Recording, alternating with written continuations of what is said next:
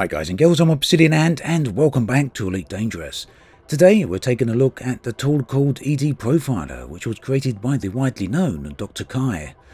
The tool has a number of features, many of which are extremely useful. In addition to building profiles for graphical settings, it also allows you to set custom colors for the UI, set your own tone maps, and perhaps most useful of all, it has a bunch of login features, and more of that in just a bit. So the Elite Dangerous footage you saw in the background a moment ago was highlighting the tone map changes, and we'll have a look at that in a moment. Here we can see EDProfiler tool, and a quick bit of background here for those of you who may not know. Dr. Kaii was one of the key organisers of the 2016 Distant Worlds expedition, which to this day is one of, if not the, most successful player-run event for the game. He also has been very involved with the Elite Dangerous community for a long time, and has an active YouTube channel.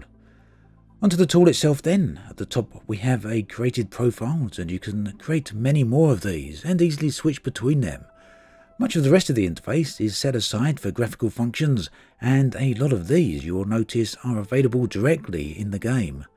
The advantage of EDProfiler though is that you can very easily and very quickly switch between these various graphical settings.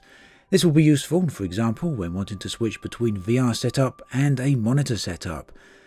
There will also be many other times that you may want to switch between different profiles as well, such as when streaming or when using different graphical quality depending on where you're actually playing within the game, for example up in space or down on planetary surfaces.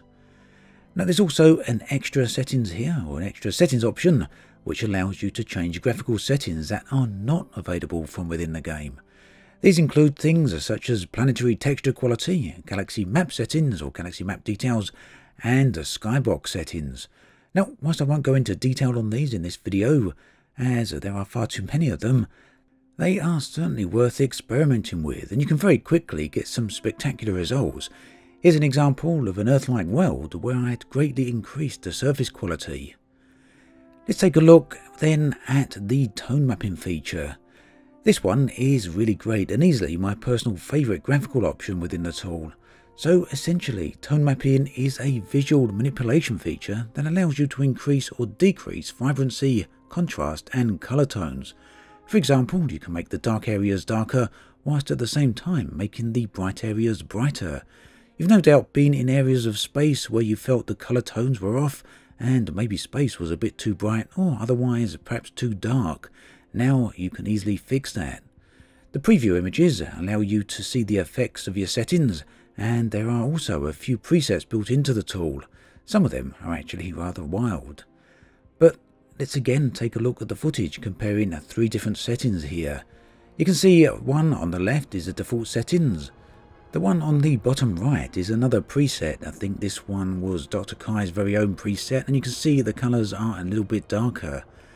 Now up in the top right is a custom profile that I made, and this really brings out some of the colours, although you do lose a little bit of the darkness. And again, you could feel free to totally experiment with that, bring up the brightness while still retain some of the darkness from the other examples here. And you can see also how it affects from within the cockpit as well. Now one of the things I'm asked most often in my video comment section is how I change my HUD colours.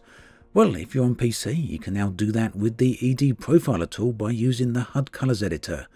There's a whole load of presets built in, and a lot of these have very many different colours, from reds to yellows to whites to blues, just about anything you can actually imagine. But you can also customise your own settings. Now the preview window will let you see exactly what you've changed, and it will also let you know if you've taken things a bit too far and therefore messed up the avatar screens that are displayed in various areas throughout the game. Creating HUD colours is certainly very flexible, and you can very quickly create a custom setting for yourself.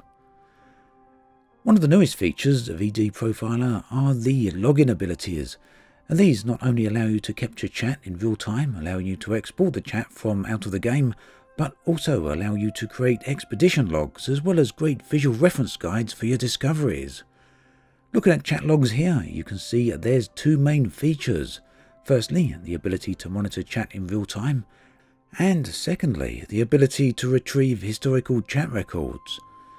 The other login feature is Commander Logs, And this is a very nice ability, as it tracks your current location within the game and provides this as a text log. You can also add screenshots to this, and anytime you capture a screenshot from within the game, it's automatically captured from inside the commander's log. You can then format this in a variety of ways.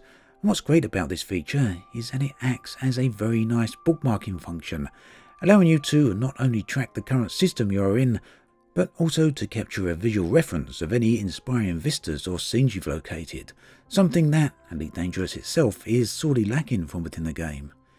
EDProfiler then is a rapidly growing tool to which Dr. Kaii continues to add many features. The tool is available from the link in the video description, and it's a tool I'm certainly happy to recommend. Also, if you want tutorials for the tool, then those are available on Dr. Kai's YouTube channel, also linked below. If you have any questions, do not hesitate to direct them towards Dr. Kaii, as he is always very happy to answer. As always, thanks for watching, and I'll catch you guys and girls next time.